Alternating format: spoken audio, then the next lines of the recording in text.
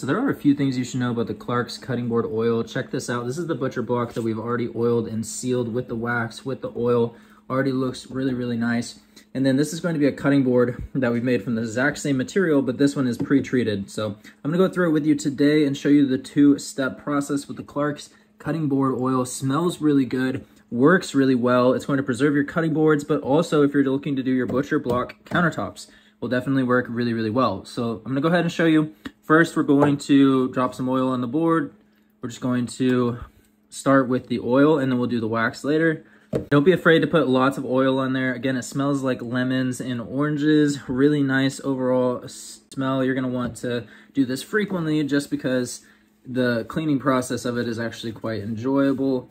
You will need to probably clean this less often once you use the wax.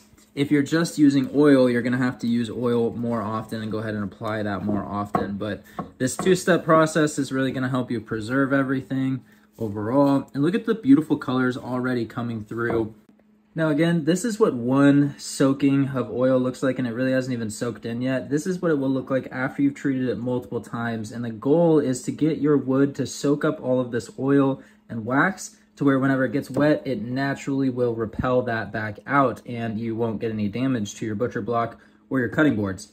So it's just gonna keep everything lasting longer and performing exactly as expected. So this is one coat. We're gonna let it dry and soak in, and then we're gonna apply more, and it's gonna get closer and closer and look more like this. And then we're finally gonna put on our cutting board wax enriched with orange and lemon extracts. All right, and here's what it looks like with the wax on it with multiple coats of oil.